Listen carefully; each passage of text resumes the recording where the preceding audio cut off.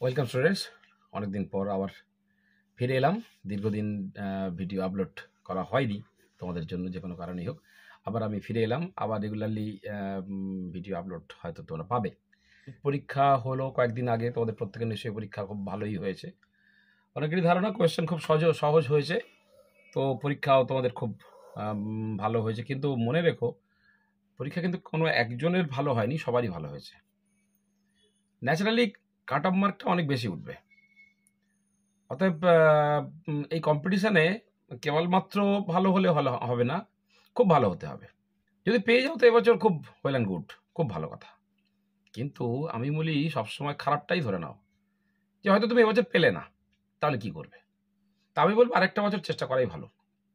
তবে চেষ্টা করাটা সেইভাবে সিরিয়াসলি করা উচিত এবং সিস্টেমেটিক্যালি, যে সঠিক সময়ে সঠিক কাজটা করতে হবে। এবং কিভাবে এগোলে আগামী একটা বছর পর তোমার পরীক্ষাটা আরও ভালো হবে, সেটা তোমাকে এখনই ভেবে নিতে হবে। ধরে নিচ্ছি তোমার পরীক্ষা খুব খারাপ হয়নি, ভালো হয়েছে, তবুও তুমি চান্স পেলে না। স্বাভাবিক, একটা বছর পর তুমি পরের বছর আবার এক্সাম দেবে। তার জন্য প্রিপারেশন কেমনভাবে হওয়া উচিত আমি তোমাকে বলবো, যে রেগুলার না হলেও অন্তত দু একদিন ছাড়া ছাড়া বা সপ্তাহে অন্তত একটা করে ভিডিও আমি আপলোড করবো, কেবলমাত্র নিটেড প্রিপারেশন যারা নিচ্ছ সেই সমস্ত ছাত্রছাত্রীদের জন্য। এবং কিছু কিছু কোয়েশ্চেন আমি তোমাদের সামনে ডিসকাস করব, যে কোয়েশ্চেনগুলো সাধারণত কনসেপ্ট ওরিয়েন্টেড। দেখবে একটা কোয়েশ্চেনের ভিতরে একটা কোয়েশ্চেন থাকে না অ্যাকচুয়ালি। আর যত কম্পিটিশন বাড়ছে, যত দিন যাচ্ছে, কেবলমাত্র যে এটা কি আবিষ্কার করেছিলেন, ওটা কত সালে হয়েছিল, এর নাম কি, ওর বিজ্ঞানসম্মত নাম কি, এইটা এইরকম মানে সিম্পল এই টাইপের কোয়েশ্চেন কখনো দেবে না। একটা কোয়েশ্চেনের মধ্যে অলরেডি 3-4টে কোয়েশ্চেন মার্চ করা রয়েছে। অর্থাৎ সেই রকম কিছু কিছু কোয়েশ্চেন নিয়ে আমি আসবো প্রত্যেকবার। এখানেও সেই রকম প্রত্যেকটা কোয়েশ্চেন কিন্তু ইউনিক কোয়েশ্চেন। অর্থাৎ তুমি যে কোয়েশ্চেন কটা করে যাবে একেবারে ওই কোয়েশ্চেন কটার মধ্যেই আসবে এমন তো ব্যাপারটা হবে না। অর্থাৎ তোমাকে ভেবে নিতে হবে এর মধ্যে থেকে কি কোয়েশ্চেন আসতে পারে। তুমি কনসেপ্টটা টেক্সটটা পড়বে, তার মধ্যে থেকে তোমাকে ভেবে নিতে হবে, পড়ার সঙ্গে তোমাকে ভাবতেও হবে এখান থেকে কোয়েশ্চেন কি টাইপের আসতে পারে। তো আজকে কয়েকটা কোয়েশ্চেন আমি প্রিভিয়াস ইয়ারের কয়েকটা কোয়েশ্চেন সম্বন্ধে একটু ডিসকাশন করি, সেটা আমরা দেখি। 10টা কোয়েশ্চেন আমি বিভিন্ন চ্যাপ্টার থেকে ওভারঅল কিছু কালেক্ট করেছি, র্যান্ডামলি সিলেকশন করেছি। সেই কোয়েশ্চেনগুলো একটু ক্লারিফাই করি। ডায়াসিয়াস flowering plant prevents both autogamy and গেটোনোগ্যামি। এর উত্তরটা হবে অটোগ্যামি অ্যান্ড গেটোনোগ্যামি। কারণ মনোসিয়াস অর্থাৎ সহবাসী উদ্ভিদ, ডায়াসিয়াস প্ল্যান্ট যারা ভিন্নবাসী উদ্ভিদ অর্থাৎ মেল ফিমেল ফ্লাওয়ারটা আলাদা প্ল্যান্টে হয়। অর্থাৎ অটোগ্যামি বা গেটোনোগ্যামি এটা তো সেলফ পলিনেশনের দুটো পার্ট, অতএব এই দুটো কোনোভাবেই সম্পন্ন হবে না, অটোগ্যামি অ্যান্ড গেটোনোগ্যামি ডায়াসিয়াস প্ল্যান্টের। অর্থাৎ অন্যগুলো কেন হবে না সেটা তোমরা নিজেরাই বুঝতে পারছো, যে অটোগ্যামি আর গেটোনোগ্যামি ডায়াসিয়াস প্ল্যান্টের ক্ষেত্রে এটা অটোগ্যামি গেটোনোগ্যামি দুটোর কোনোটাই হয় না। Question number 2, during DNA replication Okazaki fragments are used to elongate. R Okazaki ফ্র্যাগমেন্টটা elongate হয়, অ্যাকচুয়ালি ওকাজাকি ফ্র্যাগমেন্টটা হয় আমরা জানি ল্যাগিং স্ট্যান্ডে রেপ্লিকেশন ফর্ক যেদিকে স্ট্যান্ড ওপেন হতে হতে চলে, ঠিক তার উল্টো দিকে কিন্তু ওকাজাকি ফ্র্যাগমেন্টটা এগিয়ে যায়। অর্থাৎ এটা ল্যাগিং স্ট্যান্ডে হবে, লিডিং স্ট্যান্ডে তো নয়ই, অর্থাৎ বি আর ডি তো দুটো হবেই না। আর 1 নম্বরটা দি lagging stand towards replication fork, এটা কোনোভাবেই সম্ভব নয়। অর্থাৎ answer C, the lagging stand away from the replication fork. Question number 2 এর এটাই অ্যান্সার হবে। তো তারপরের কোয়েশ্চেনটা আসি। তারপরের কোয়েশ্চেন দেখতে পাচ্ছ তোমরা, MALT constitutes about dash percentage of the lymphoid tissue in human body. Mucosal associated lymphoid tissue, actually আমাদের ডাইজেস্টিভ সিস্টেম বা রেসপিরেটরি ট্র্যাক্ট, বোথ এই দুটো জায়গাতেই যে ট্র্যাক্ট বা লাইনিং যেগুলো রয়েছে, এখানে প্রচুর মিউকাস রয়েছে এবং মিউকাস অ্যাসোসিয়েটেড লিম্ফটিক টিস্যু অ্যাপ্রক্সিমেটলি 50%, এটা তোমার নলেজটা থাকতে হবে, 50% জায়গা দখল করে থাকে তে mucosal associated lymphoid tissue. Question number 4, which of the following is correctly best for the product produced by them? মিথানোব্যাকটেরিয়াম lactic acid production করে না, এটা আমরা জানি। পেনিসিলিয়াম নোটারাম এটাও অ্যাসিডিক অ্যাসিড করে না। ল্যাকটিক অ্যাসিড ল্যাক্টোব্যাসিলাস ট্রাইকোডেস এরা ল্যাকটিক অ্যাসিড প্রোডাকশন করে। মিথানোব্যাকটেরিয়াম মিথেন গ্যাস উৎপাদন করে। পেনিসিলিয়াম নোটেরাম এটা অ্যান্টিবায়োটিক প্রডিউসিং একটা ফাঞ্জি বা ব্যাকটেরিয়া। আর অ্যাসিটিক অ্যাসিড আমরা অ্যাসিডোব্যাক্টার অ্যাসিডি এটা জানি। Saccharomyces সেরিভিসি ethanol, ethyl alcohol, Saccharomyces সেরিভিসি। এটাই রাইট অ্যান্সার। অ্যাসিডোব্যাক্টার অ্যাসিডি এবং অ্যান্টিবায়োটিক এটা একেবারেই নয়। অ্যাসিডোব্যাক্টার অ্যাসিডি এটা অ্যাসিটিক অ্যাসিড প্রোডাকশন করে, আর অ্যান্টিবায়োটিক পেনিসিলিয়াম নোটেটাম। তো রাইট অ্যান্সার হবে Saccharomyces সেরিভিসি। Frog's heart, when taken out of the body, continues to beat for some time. Select the best option for the following. Frog is a poikilotherm. এর জন্য এর যে heart beat করবে এরকম ব্যাপারটা নয়। Frog does not have any coronary circulation, এটাও ব্যাপারটা ঠিক তা নয়। Heart is myogenic in nature, এটা একদম রাইট। যে হার্টের কন্ট্রাকশন, বিশেষত ভার্টিব্রেটের হার্টের কন্ট্রাকশন এটা অটোমেটিক্যালি হয় এবং নিজের কন্ট্রাকশন নিজে রেগুলেট করে, সেই জন্য এটাকে অটো এক্সাইটেবল বলা যেতে পারে। অটো এক্সাইটেবল এবং মায়োজেনিক, অর্থাৎ C and D, option C and D. Anaphase promoting complex. Anaphase promoting complex is a protein degradation machinery necessary for proper mitosis of animal cells. If APC is defective in a human, then what will happen? Human cell, which of the following is expected to occur?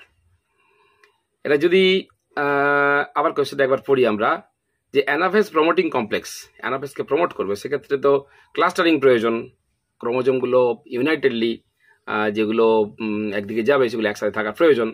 অর্থাৎ anaphase promoting complex is a protein degradation machinery necessary for the proper mitosis of animal cells. If APC is defective in a human cell, which of the following is expected to occur? Chromosomes will not be fragmented, এটা হবেই না। Chromosomes will not segregate, এটাও হবে না। Recombination of chromosome arms will, এটা recombination প্রশ্নই ওঠে না, কারণ এটা যেহেতু মাইটোসিস হচ্ছে। Chromosomes will not condense, এই chromosomes will not condense। Option D এটা হচ্ছে রাইট অ্যান্সার।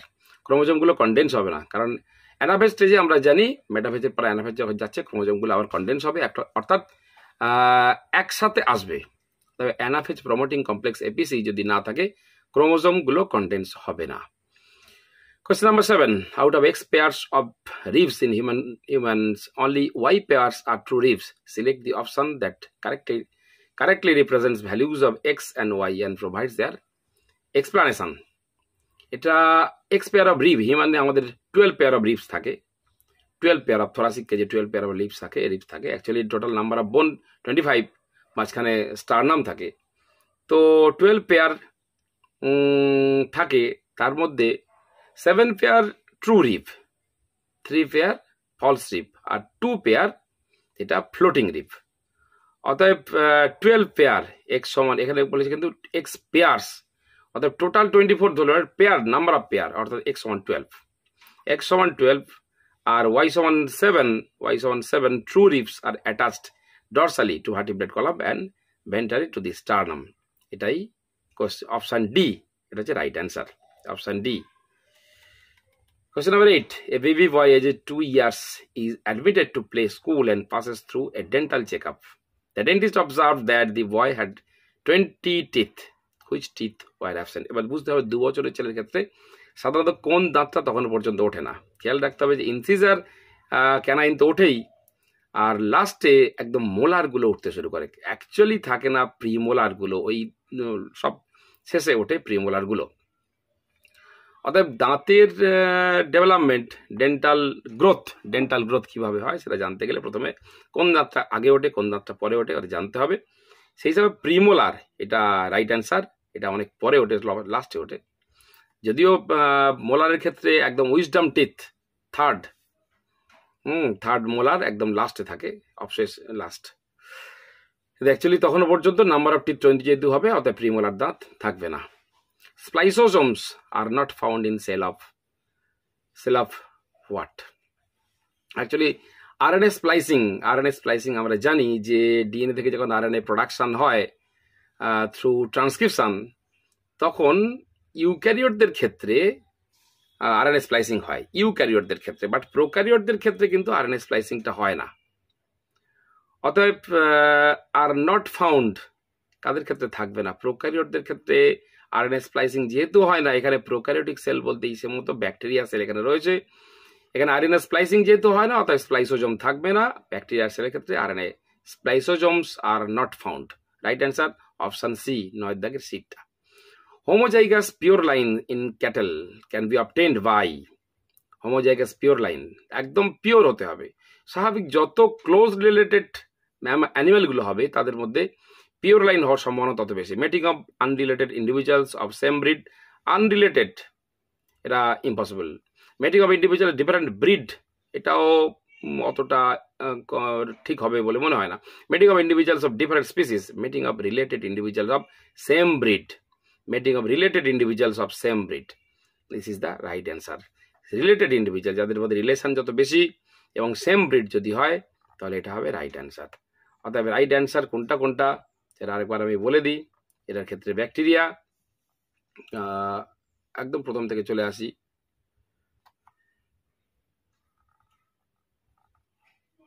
এর ক্ষেত্রে অটোগামি number 1, অটোগামি and গেইটোনোগামি number 1, DNA replication towards replication lagging stand, away from the replication fork, 50%. Question number 3.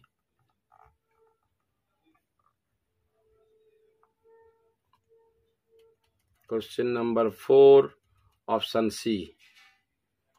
Question number 4, option C, Saccharomyces cerevisiae ethanol. Question number question number 4.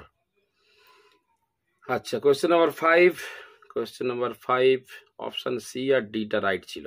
Option C আর ডিটা মানে option C, option C right answer. Anaphase promoting complex, এটাও আমরা দেখলাম অ্যান্সারটা অপশনগুলো পরের কলামে রয়েছে।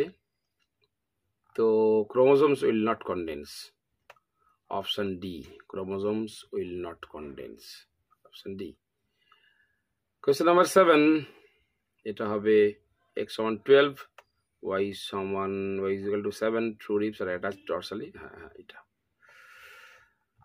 এইভাবে। তবে কিন্তু প্রিপারেশনের যেটা বারবার বলবো, কোয়েশ্চেনগুলো ধরো, শুধু কোয়েশ্চেনের কোনটা অ্যান্সার এইটা দেখা নয়, ওই অ্যান্সারটা তোমার কেন ওই অ্যান্সারটা রাইট এটা তোমাকে মনে রাখতে হবে, কেন ওই অ্যান্সারটা রাইট। কোয়েশ্চেন নাম্বার 8 ক্ষেত্রে প্রিমোলার অ্যান্সারটা কেন ওটা রাইট অ্যান্সার এটা তোমার মাথায় না থাকলে মুশকিল হবে। আর question number 9 bacteria, question number 10 option D. তাহলে স্টুডেন্টস এরপরে আবার আমি আসবো এরকম কিছু কিছু কোয়েশ্চেন নিয়ে। আজকের আপাতত 10টা দিলাম, অনেকদিন পর ভিডিও আপলোড করছি আমি। তো অনেকে রিকোয়েস্টে যে স্যার কিছু কিছু অন্তত কোয়েশ্চেন দিয়েও কন্টিনিউ রাখুন। তো এর পরে পরে আরও বেশি করে প্রশ্ন নিয়ে আসবো, এবং যাতে কোয়েশ্চেনগুলো তোমাদের কনসেপচুয়াল হয়, এবং অ্যান্সারটা কেন ওই অ্যান্সারটা হলো, বাকিগুলো অ্যান্সারগুলো কেন ওরকম নয়, কেন অ্যান্সারটা হবে না, তার ক্লারিফিকেশান নিয়েই পরের ভিডিওগুলোতে আমি আসবো। কন্টিনিউ দেখতে থাকো, ভিডিওগুলো ভালোই লাগবে।